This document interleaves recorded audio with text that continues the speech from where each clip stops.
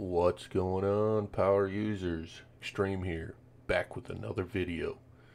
Have you ever wondered how to stress test your CPU after an overclock? Or did you just try to undervolt your CPU and want to test system stability? Stick around. Let's find out how to do that.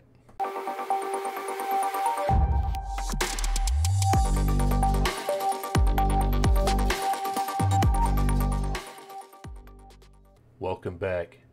As I was saying in my intro, if you Google how to stress test my CPU, you'll be met with all kinds of software answers. But what is the best answer?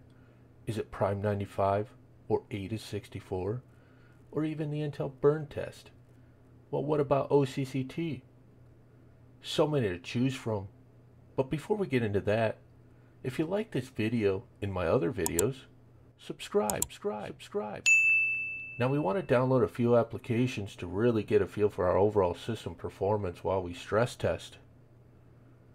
HWiNFO. Okay, so we've gone to hardwareinfo.com and we're going to use this application to monitor our CPU temps. Let's click the download button here.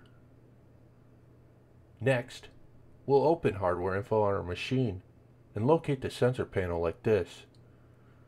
Minimize the main panel and push the sensor panel to the side like this.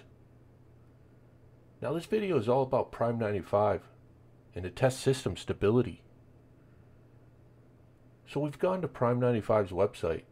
The link is in the description below. For those of you who aren't familiar with Prime95, it is a system stability test that uses the processor's integer and floating point instructions. It feeds the processor a consistent and verifiable workload to test the stability of the CPU and the level 1, level 2, level 3 processor cache. Additionally, it uses all the cores of the multi-CPU, multi-core system to ensure a high-load stress test environment. Wow, say that 10 times. Okay, once you have that downloaded and extracted, you'll be greeted with a startup screen that asks you to join GIMPs. But we just want to stress test, so click that button. Next, we'll be prompted to select which torture test to use. And these are called FFTs, or Fast Fourier Transformations. Now, we have a few options on this screen. First option is the smallest FFTs. Test level 1, level 2 caches, high power, heat, CPU stress. You have the small FFTs. Test level 1, level 2, level 3 caches, maximum power, heat, CPU stress. Then you have large FFTs. Stresses memory controller and RAM. Then you have the blend.